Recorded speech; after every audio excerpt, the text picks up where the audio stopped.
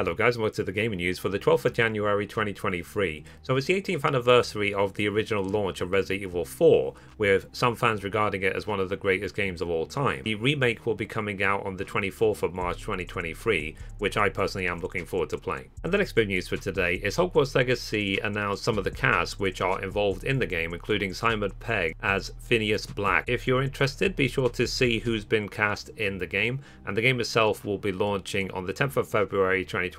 And the last bit of news for today is Ubisoft stock price has tumbled more than 25% over the last 5 days because of weaker than expected financial results.